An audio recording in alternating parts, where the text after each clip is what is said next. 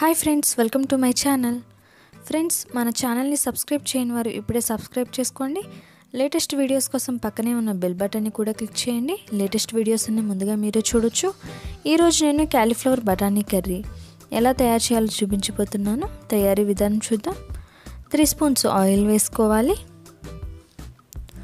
Oil కొంచెం heat ఎక్కిన తర్వాత ఉల్లిపాయ, పచ్చిమిర్చి ముక్కల్ని యాడ్ చేసుకుందాం.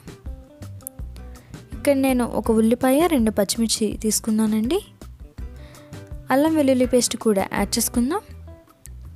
అల్లం వెల్లుల్లి పేస్ట్ పచ్చివాసన పోయేంత వరకు వేయించుకోవాలి. మీడియం ఫ్లేమ్లో పెట్టుకుని ఫ్రై చేసుకోవాలి.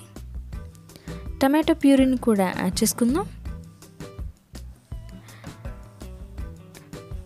టమాటో ప్యూరీ పచ్చివాసన పోయేంత వరకు వేయించుకోవాలండి. టమాటో ప్యూరీ పచ్చివాసన పోయేంత వరకు వేయించుకుంటే మనకి కర్రీ టేస్టీగా ఉంటుంది. చిటికెడు పసుపు, టేస్ట్కి తగినంత సాల్ట్, కారం, ధనియాల పొడి, జీలకర్ర పొడి యాడ్ చేసుకుందాం.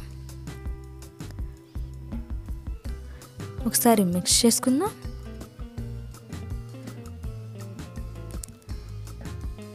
వన్ గ్లాస్ వాటర్ కూడా యాడ్ చేసుకుందాం. వాటర్ యాడ్ చేయటం వల్ల ఈ మసాలా అంతా కర్రీకి పడుతుంది. కర్రీ చాలా టేస్టీగా ఉంటుంది.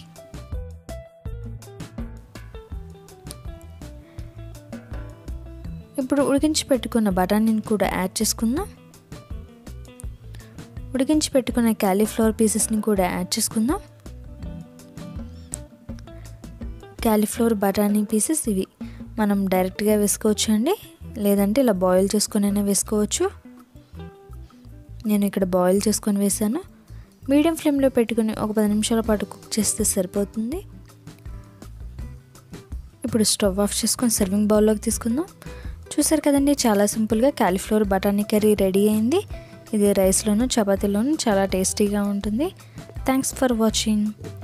సబ్స్క్రైబ్ చేయడం మర్చిపోవద్దు. Please subscribe to my channel. Thank you.